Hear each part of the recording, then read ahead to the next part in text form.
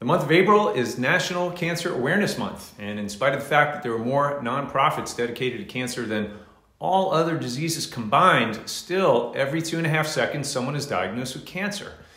Recent studies show that it hits 1 out of every 2 men and women. So you might think that this is something that runs in your family, but studies show no.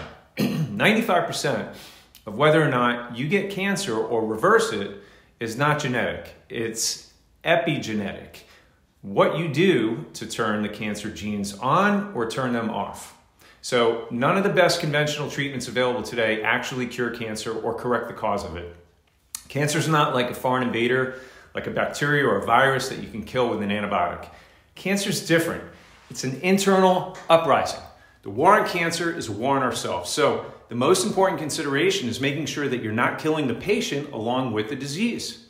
New studies now are showing that what gives you the best chance of surviving cancer as well as preventing it are these strategies that we're going to cover. Simply going for your annual mammograms and prostate exams is not only not preventative, but it's shown to be more harmful to the patients. So what you're missing here or not doing could one day mean the difference between life and death.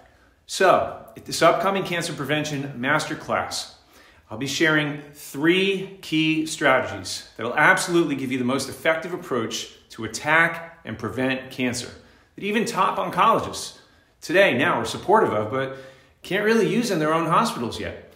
So please make sure you're dialed in, registered, and ready to go for this life-changing free community service event that we're having coming up here, the Cancer Prevention Masterclass. Seating's extremely limited due to first-come, first-served basis, so advanced registration is required. It's coming up Tuesday, April 23rd at 5:45.